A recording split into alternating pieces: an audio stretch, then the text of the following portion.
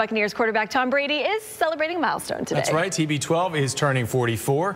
ABC Action News sports anchor Kyle Berger shows how the team celebrated Brady's birthday. What do you get the quarterback who has 7 Super Bowl rings for his 44th birthday? An avocado is always an option. From his infamous boat parade concoction, avocado tequila. Tom Brady's head coach simply says, some rest will do.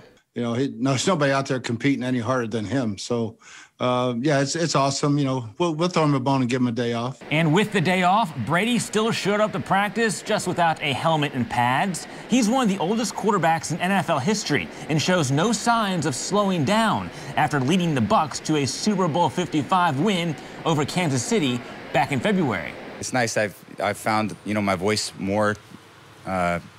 You know, I really enjoy being around my teammates, my coaches. It's been a different environment and just really enjoying the experience of playing football. His much younger teammates learn from that experience in practice. You know, for being 44 now, like that sounds so crazy to me, like that he's 44 years old. Because I'm like, man, he's damn near 20 years older than me.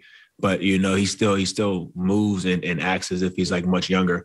And that's very inspiring for a young guy like me. As far as getting him a birthday surprise during his 22nd training camp. We couldn't get anybody in the building to surprise him coming out of a cake. So it was COVID screwed that one up. In Tampa, Kyle Berger, ABC Action News.